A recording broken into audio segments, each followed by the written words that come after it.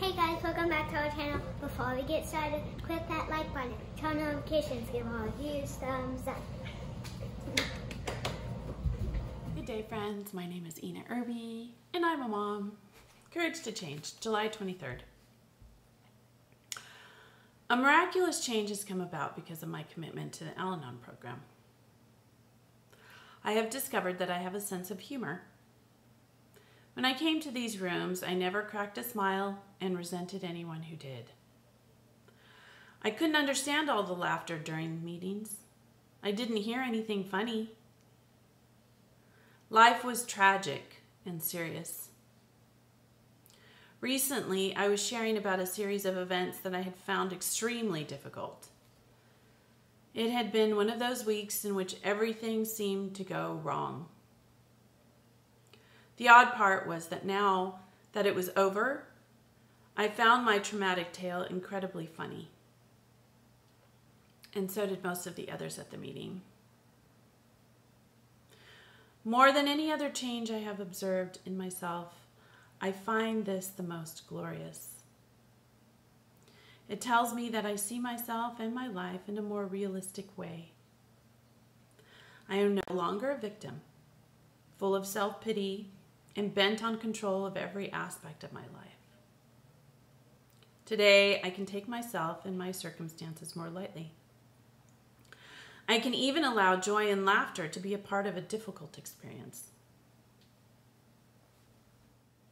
Today's reminder: if I take a step back and look at this day as if I were watching a movie, I am sure to find at least a moment where I can enjoy some comic relief. The quote is from Ethel Barrymore, quote, "You grow up the day you have the first real laugh at yourself," end quote. I'll read that again.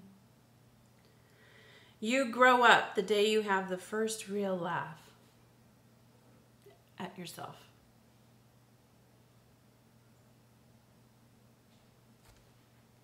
Courage to Change. Affirmations for the inner child. It's on communication. I can communicate without yelling. In my chaotic family, someone was always shouting. We didn't discuss things rationally or speak quietly. Whoever could yell the loudest was the one who got heard. Whoever could shout the other down won. This is what I learned to call communication. Today, I will listen to my inner child.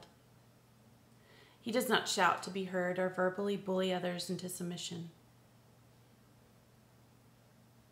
He expresses himself clearly and succinctly, even in anger.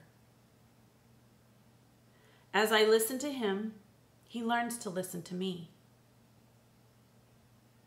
Together, we begin to communicate.